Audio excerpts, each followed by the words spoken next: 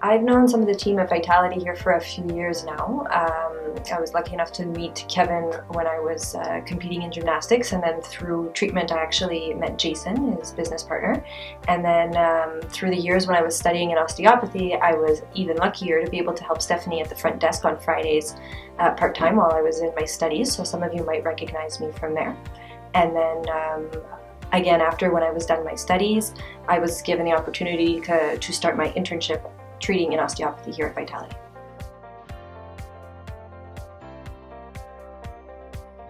I started studying osteopathy 5 years ago, so I was at the Collège d'études ostéopathiques de Montréal. So for the first 4.5 years I was studying full-time, and which time, like I said prior, I was lucky enough to be working at the clinic here in the reception to help Stephanie out.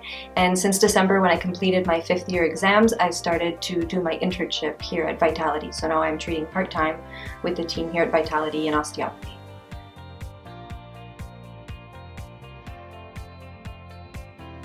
Outside of work, I like to make sure that I stay active, like a lot of the people here at Vitality, so I try my best to often go running, yoga, walks, so I kind of try to keep it a little bit varied.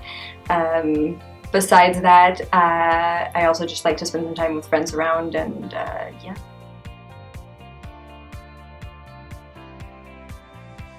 Yes, that is true. So I graduated with honorable mention for clinical competence in my 5th year exams, the ones I completed in December. So it was one of the 3 exams that we had to complete to succeed and get our IO, which is intern of osteopathy, which has permitted me now to continue with my internship here at Vitality.